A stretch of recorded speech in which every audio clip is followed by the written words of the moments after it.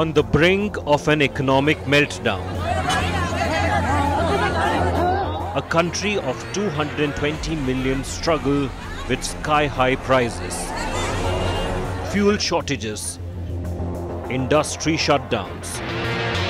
इस वक्त मुल्क में पेट्रोल जो है 20 दिन का हमारे मुल्क की रेगुलेटरी रिक्वायरमेंट यानी कानूनी रिक्वायरमेंट ये है कि हमारे मुल्क में किसी भी वक्त 20 दिन का पेट्रोल होना चाहिए और 20 दिन का डीजल होना चाहिए। आज की तारीख में हमारे मुल्क में 20 दिन का पेट्रोल मौजूद है।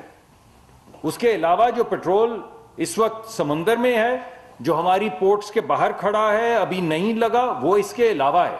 20 दिन का पेट्रोल मौजूद है इस वक्त पाकिस्तान में और तकरीबन 30 दिन का 29 दिन से कुछ घंटे ज्यादा यानी 29 दिन से ज्यादा का डीजल इस वक्त मुल्क में मौजूद है।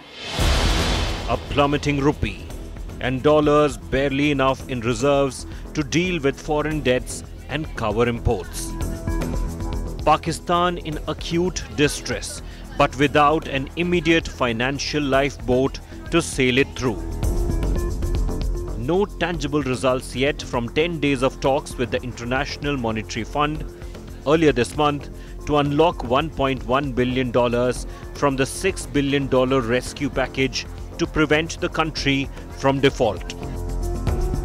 Pressure mounts on Prime Minister Shehbaz Sharif to implement a range of conditions to secure the financial bailout. In order to secure the tranche of $1.1 billion, Pakistan is required to take unpopular measures. The IMF chief has made it clear what Islamabad needs to do soonest.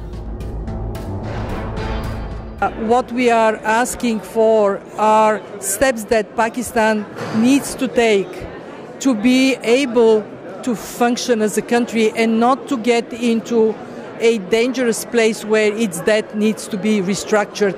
I want to stress that we are emphasizing two things. Number one, tax revenues. Those who can, those that are making good money, public sector, private sector, they need to contribute to the economy. And secondly, to have a fairer distribution of the pressures by moving subsidies only towards the people who really need it.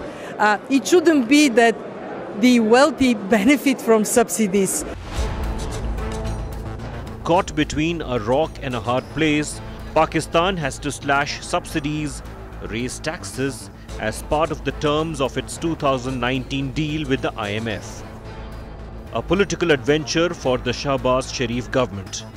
Meeting the conditions would mean food, gas and power may cost more to ordinary citizens already grappling with rampant price increases. With the general elections due this summer, the dispensation that came to power on the back of its showdown over economic mismanagement risks alienating its voting constituency or plunge the country into default if it doesn't. Bureau Report, India Today.